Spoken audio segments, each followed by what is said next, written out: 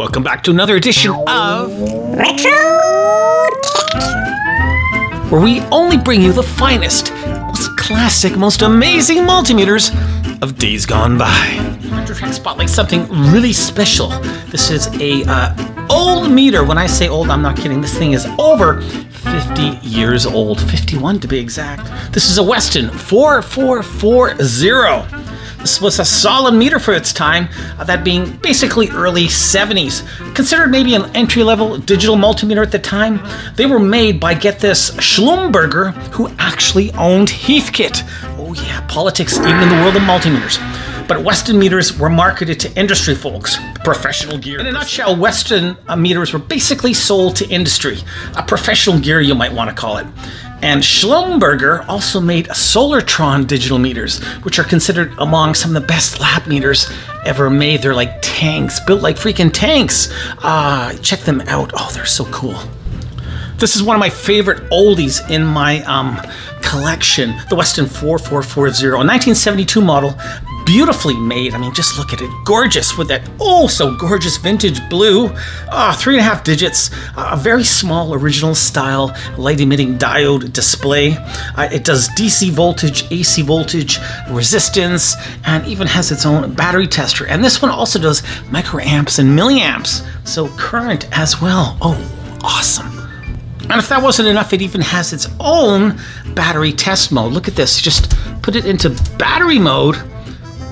There we go, test battery. Now anything less than 4.6 volts is considered not so good. And there we are. It originally came with rechargeable NiCads. Oh, but thankfully this one runs on standard alkaline batteries, no problemo.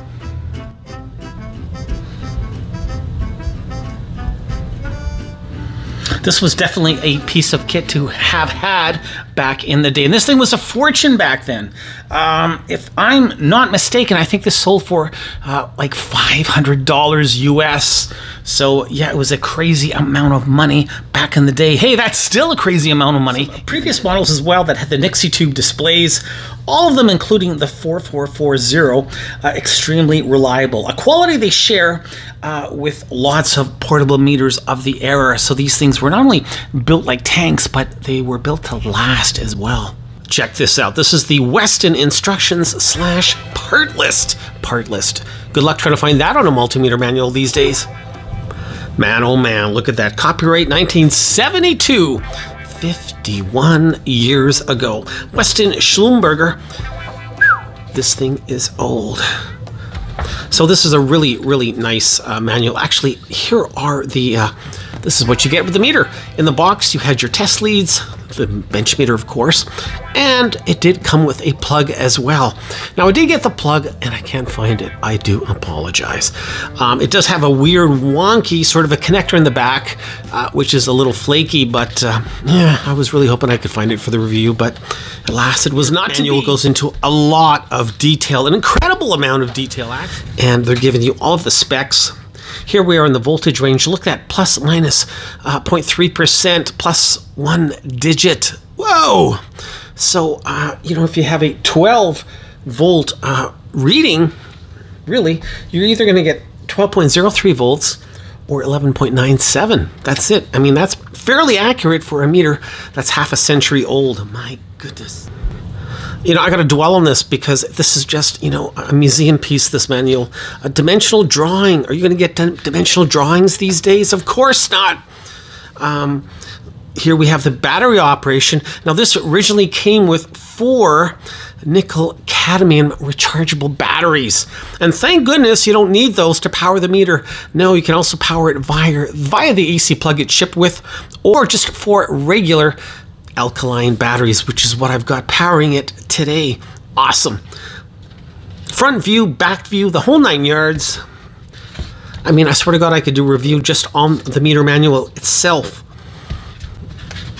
And oh yeah, of course. Look at that. Look at the schematic they're giving you. A pull-out schematic, lower board assembly. Flip it over, the upper board assembly. Schematic diagrams, the whole 9 yards. Man, oh man, Schlumberger. Weston, we love you. What an amazing attention to detail. Here's the actual batteries the unit shipped with. Gold alkaline NiCad rechargeable batteries. 50 freaking years old. Ah, amazing. Now, guess what? I actually have one here in the charger. I don't think it's going to charge, but I'm going to try. I'll let you know what happens with that. Oh yeah, and as you can tell, there was a lot of nitty-gritty on those batteries. Thank heavens the compartment is sort of separated from the rest of the meter, so nothing got into the assembly board itself, so that was nice and clean. Thank heavens. So that's what happens when you keep batteries in a meter for half a century. Oh my god, it's a mess. Surprisingly, that 50-year-old battery is charging. We're at 4% right now. So far, so good. Wouldn't that be weird? Now, here's something that's really cool. It looks like a standard input jack, but believe it or not, there is a fuse there. That's the milliamp fuse. Now, to access that, wow, Weston, Bloomberger, you've thought of everything. On the side here, we have the 2 retaining screws to the chassis. Just undo one of those screws, just like so, and that's going to act as a little screwdriver, believe it or not, and then you can open up the fuse assembly like so, and yeah, there is that milliamp fuse. Amazing. Wow. Yeah, I'm curious, is that fuse any good? Oh, still going strong. Love it. By the way, in terms of current, hey, don't expect too much.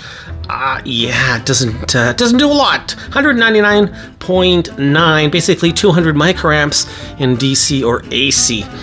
Overload protection up to 30 milliamps, so not much going on. We'll take a little foray into resistance land. Look at that, 100 ohm precision resistor, 100.1 coming up on the Weston. And if we put these test leads together, absolutely no resistance on the test leads. Wow, amazing, good stuff. Hey, you know what? The standard is actually older than the Weston by 3 years. This was tested back in November '69. Oh, wow. You guys are like almost related. Let's try a 5 ohm resistor. I'm sorry, a 0.5 ohm resistor. And yeah, come in as 0.4. Just one under the radar. I'll take it. I'll take it. Well, I never would have thought it actually was true, but believe it or not, I was able to recharge that 50-year-old nickel cadmium battery. 99% is where I got. So let's see if we're going to get 1.5 volts out of this here battery. Oh, that would be very cool, wouldn't it? All right, the moment of truth. 50-year-old rechargeable battery. 1.5 volts. Absolutely awesome. Amazing. Whoa. Oh man. Gotta love technology. This meter was also designed for calibration. To calibrate the model 4440, the adjustments are accessible without encasing. You don't have to take the cover off. AC gain pod is on the rear with the balance of the adjustments accessible when the dial plate is removed. So, man. Oh, love it. So to access that battery housing, simply pull it out like so. And there is that compartmentalized enclosure for those 4 batteries, those 4 C-cells. You can tell, once again, really protected, so even if they did leak, it's not going to cause any issues with the PCB inside. And the neat thing is, look at that, it just slides off like so, and that's where your batteries go. Isn't that cool? It's so simple, but so smart. Man, I love it. I love that whole idea here. It's just, and this thing is solid, by the way. Solid. Weighs a pretty penny. And there we are on the inside. Oh man. Now unfortunately I just cannot pry the PCB out. It's a shame, but I really don't want to use too much pressure because, you know, it's a classic. It really is a museum piece and I just don't want to destroy it. But here's the lower board assembly, the top assembly, and if you take a peek, you can pretty well see that this thing was just loaded with components. I mean, they are packed in there like there's no tomorrow. And if you're wondering, right here, that is the AC pot for the calibration. So it's just loaded with capacitors, Zener diodes, switch assembly, the transformers way down in there, resistors. Yeah, just tons of good old 50-year-old components. Yummy. By the way, that flashing LED you see, it probably is flashing, but in reality it's not. It's a steady on. It's just because of the camera that we're getting that blinking effect, but in reality it ain't blinking. I think. No, it's not blinking. Hope you enjoyed this little stroll down vintage memory lane. You, me, and the WESTON Schlumberger 4440. Boy, this has been a lot of fun, and it just goes to show you that even after half a century, these test instruments can still be as good as the day they rolled out the factory floor.